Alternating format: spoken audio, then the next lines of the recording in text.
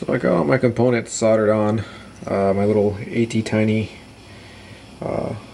Saber board, and you can see there's the AT Tiny chip right there, and there's our WT588D. And I found this great prototyping strip board that has, I don't know if the camera's really picking it up. Oh, there we go. It has a couple bus traces going right down the middle, so I can use that as a positive and negative rail, and then just solder to it for power for all the ICs. That was nice. Help make it go a little bit faster. You'll notice it's kind of big, kind of bulky, but prototype boards often are. And I gave myself a little extra room because I kind of made it up as I went along.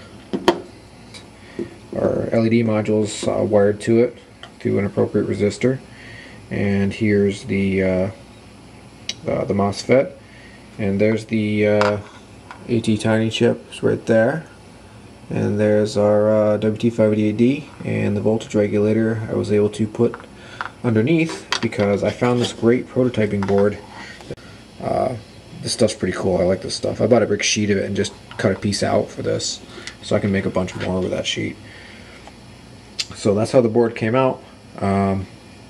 Next thing to do is throw it in a Saber and see how it works.